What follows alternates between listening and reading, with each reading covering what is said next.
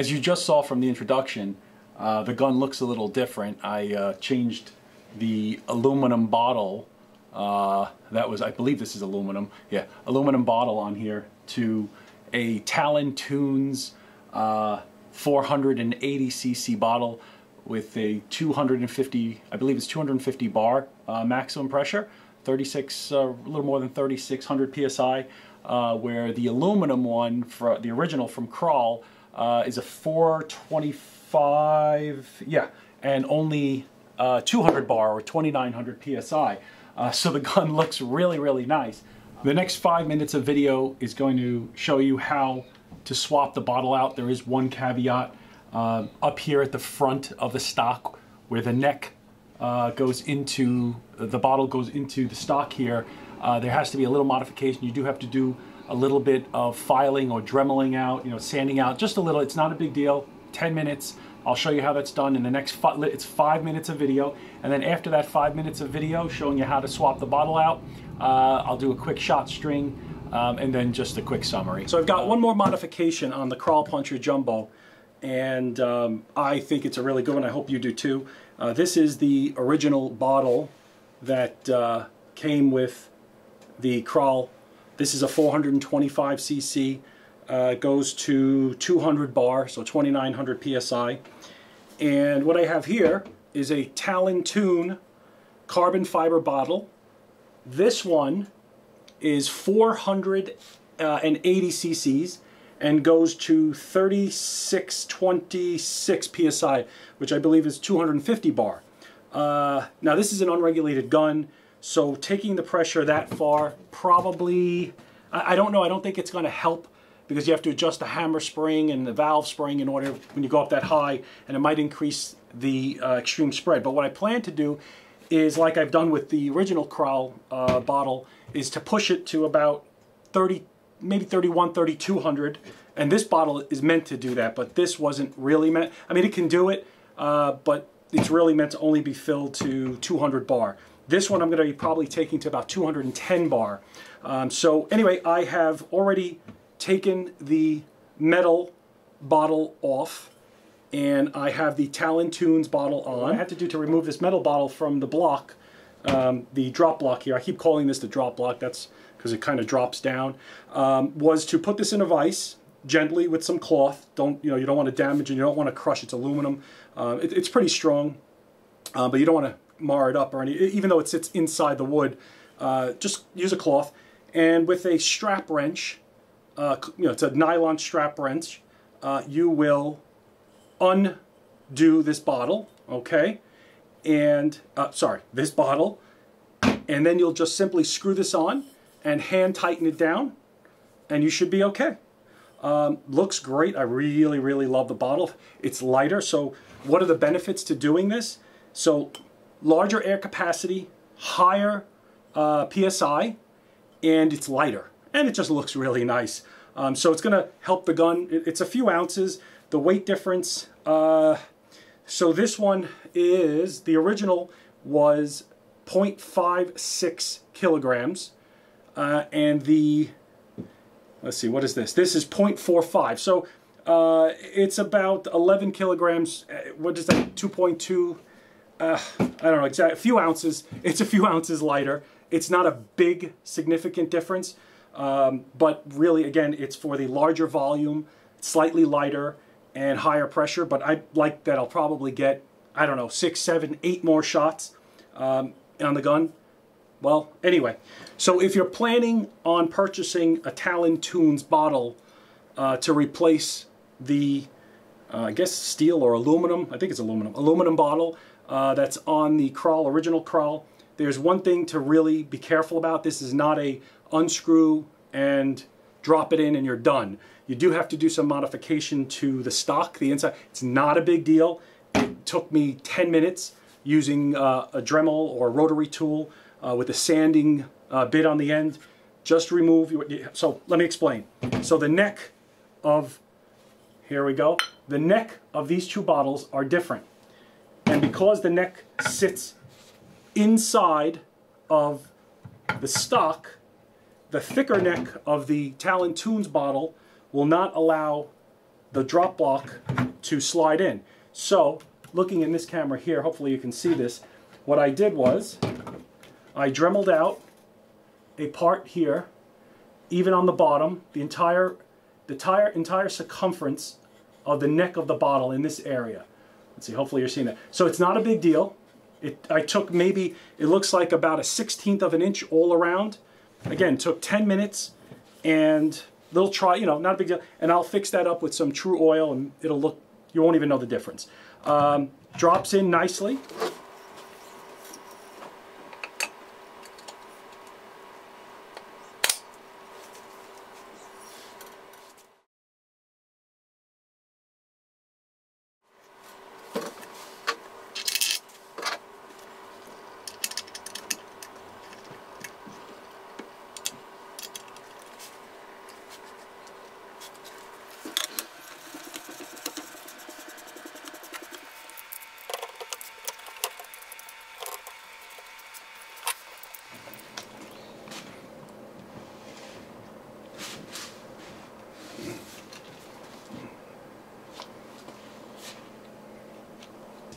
But this gun also came back, well, the valve, as you saw from an earlier, if you did see from an earlier video, my valve stem broke, and I sent the valve and the stem off to Troy Hammer at Annihilator Airguns, and he repaired it. He drilled out the channel, and so when it came back to me about a week ago, I just screw it in. I screwed it into the drop lock with the aluminum bottle. Didn't matter. At that point, I didn't have the new bottle. And I started testing the gun, and it was shooting around a 34 grain around 880 feet per second. Wow, okay. It's great.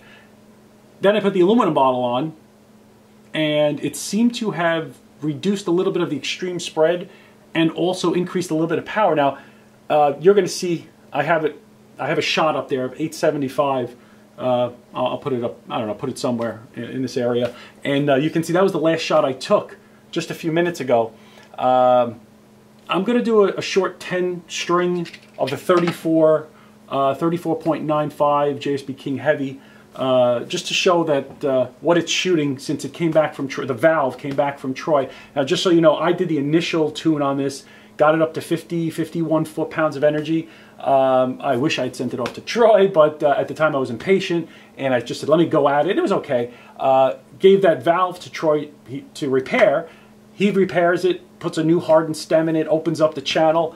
I simply screw it in, and hey, the gun's shooting 60 foot-pounds of energy. I did get shots of 890 feet per second, which pretty amazing, I think, out of a gun that was only shooting 725 with a 34 grain. So it's gone up quite a bit. So you're seeing the gun without the shroud. This particular gun had a cracked shroud that I didn't notice when I purchased it originally. Here, let me show you. Let me just bring that a little close. I don't know if you see that right there, but that right at the threads, right here, the shroud cracked. And I guess over time, because the shroud is screwed into a piece like this, the shroud holds on to the end of the block here, and then this part does not hold on to the barrel at any point in time. It's screwed into this particular piece, and so what happens is the constant thumping, and I have a moderator at the end of the gun. The moderator is attached to this piece. The constant air pressure kind of acts like a hammer, and it kind of opened this up quite a bit. So it revealed itself to me recently. And Pyramid Air is aware of the issue with the Kral Puncher Jumbo, I'm going to call it aesthetic shroud, because it really doesn't function to silence the gun at all. A lot of them apparently have been broken or cut at the threads because it's so thin. When they made the threads, they cut right through the metal, and it created this little, and a lot of them are broken. So I understand that at Pyramid Air they have a list of individuals that are due to get new shrouds. I'm one of them. So for now I have the gun without the shroud. But what I'm going to do is I'm going to shoot a few over the chrony to let you see what it is doing right now. I'm just going to do a 10-shot string because I was already amazed. It's been pretty consistent. The spreads are somewhere around 20, 25. The bigger bottle seems to have reduced the spread. I'm not going to say it increased the power. It didn't. That was the valve tuning from Troy. And let's do a 10-shot string. 891.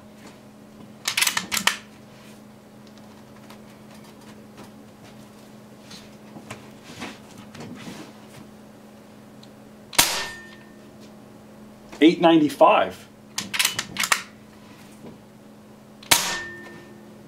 $8.95. $8.98.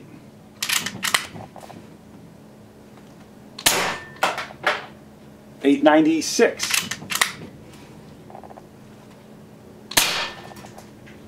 $8.90. Oh, I'm going to call that 900. $902. Wow. $8.93.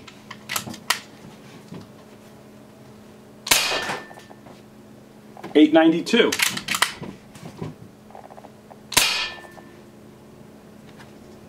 $8.88. $8.94. Wow. So as you can see, this gun is a beast right now. Wow. You know what? Let me put a 25 in there just for comparison. Let's just see where we are with a 25. Sorry, just going to put 2 in really quick. I'm not even going to edit that part of the video. It's just a pain in the ass to edit. 997. 999. Okay, so it's shooting about almost 1,000 feet per second with the 25s, which is just way too much power. You know, I can tune it down. I have an adjuster. I haven't moved the adjuster for no reason other than I like shooting the 34 grains as powerful as I can, and around, I think the sweet spot is around 880 to 900, somewhere in that range for the 34 grain. I was reading a bunch of threads from GTA over this summer, 2017 summer, and a bunch of individuals were talking about the BC of the 34 grain, which is, some people were saying it's like 0.5, others were saying it's around 0.4. You know what?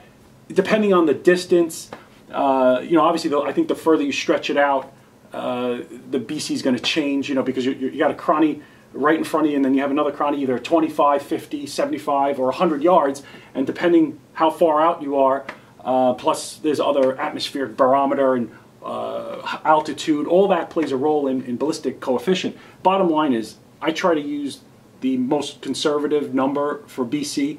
I was using 0.36, which I think is a little too low. I think most people would argue that 0.36 is too low for the JSB King Heavies. I'll stay around 0.4. I think that's a safe BC, and what that means is, obviously, the higher the BC, the straighter the trajectory, or the more power or velocity it retains further out. And I think I saw that in some of my other videos shooting far out, that the 34 grains are quite a good pellet. Not as good as the Nielsen specialty ammo. You know, bullets are always going to be better, but the bottom line is, and the reason I'm talking to you about this is, you know, I did quite a bit to get this gun up to some power, and this is awesome. I mean, it's, I don't know what to say except that it's a great gun, and it shoots those. I think the 34 grain JSB Heavies are a very, very good pellet, probably as good as you can get right now. And this gun loves them, and it's shooting it, and it looks sexy, and I hope you like this video.